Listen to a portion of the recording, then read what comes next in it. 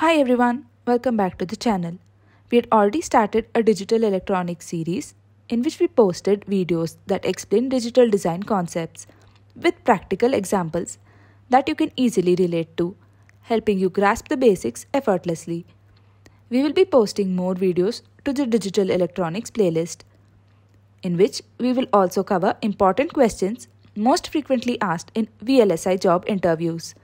These videos will also be beneficial to students preparing for GATE and other competitive examinations. We won't stop at just theory. Let's roll up our sleeves and get hands-on by coding the circuits in an open source EDA platform and see how these circuits are implemented in VLSI chips. Make sure you watch all the videos in the playlist. Today's video, we'll be understanding the encoder.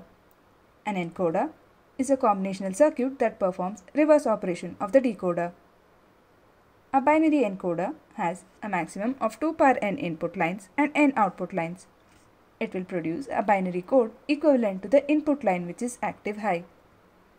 Let's take the example of a 4 to 2 encoder that has 4 input lines y3 to y0 and 2 output lines a1 and a0. Based on which of the inputs is high, it encodes to a particular code at the output A0 and A1. So if the input line Y0 is high, then the output must be 0, that is 0, 0. If the input line Y1 is high, output is 1, 0, 1. If Y2 is high, output is 2, 1, 0. If Y3 is high, output is 3, 1, 1. We can represent this using gates also. So A1 is high only when either Y2 or Y3 are high. So Y2 or Y3 will be A1, and A0 is high only when Y1 or Y3 are high. So A0 is Y1 or Y3. Let's take an application example to understand better. You have a 10-digit keypad with you. You need to connect it to a microcontroller for your project. The 10-digit keypad internally is represented by this circuit. The lines are always 0 if the key is not pressed, and if it is pressed, it is set to 5 volts. So there are 10 output lines, 1 each for the 10 keys. You can't assign 10 pins of your controller to this, can you? You have planned a complex project and there are other sensors also, so you can't spare I/O pins to keypad, knowing that it's a waste as you're sure that only one key will be pressed, and so to represent keys from 0 to 9, only 4 bits is enough. This translation of inputs from 0 to 10, that is or 10 bits, to a 4-bit BCD input can be done by an encoder. Let's see in detail about this encoder. So this is a decimal to BCD encoder. The inputs from your keypads 0 to 9, let them be Y0 to Y9. When any of the key is pressed, it will be 1, while the rest will be 0. And if key 0 is pressed, you should tell that it's 0, so it is 0, 0, 0, 0. But if key 1 is pressed, you should tell that it's 1, so the BCD output will be 1, and so on. If key 9 is pressed, it should say 9, 1, 0, 0, 1. From these outputs, you can also represent it in gate level or by using expressions. So for A0, it is high only when Y1, Y3, Y5, Y7 or Y9 are high. Similarly, for A1, it is high only when Y2, 3, 6 or 7 are high.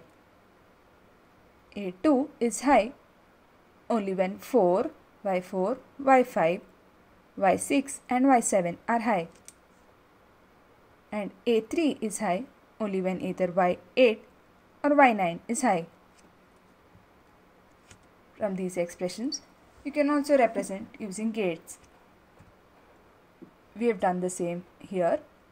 The same expressions are represented as gates. Now, let's suppose the user pressed 3 buttons at once, button 2, 3 and 6. So your D2, D3 and D6 are 1. For these inputs, let's see what we'll get as the output. So D6 goes to input of Y2 and Y1. So Y2 and Y1 will be high. D3 goes to input to this gate as well as this gate. So again y1 and y0 will be high. D2 goes as an input to this gate, so this will be high. So the output will be 0, 1, 1, 1. This is actually 7. But the user just pressed 2, 3 and 6 buttons. You can see the problem here, right? When the user pressed more than 1 buttons.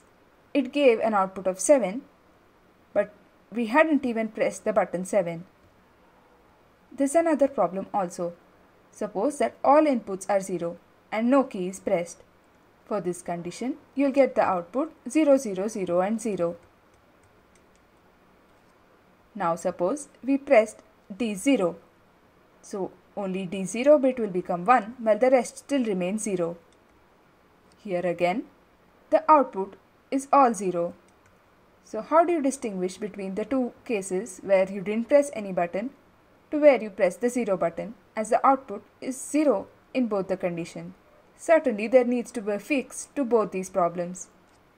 That is, pressing multiple keys at a time, and to distinguish if no key is pressed or if the 0th key is pressed. That's where a priority encoder comes to play.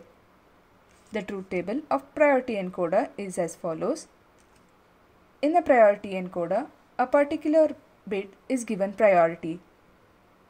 Here we have given highest priority to the digit 9 or the key 9. So if key 9 is pressed, it doesn't matter if any other key is pressed or not. So these are don't cares. Even if they are 0 or 1, it detects it as 9. Similarly, if key 8 is pressed, and it doesn't matter if other keys are pressed or not, it detects it as 8. And the priority encoder also has an additional valid bit. This valid bit is set to 1 if at least one of the inputs is 1. If all inputs are 0, the valid bit is set to 0.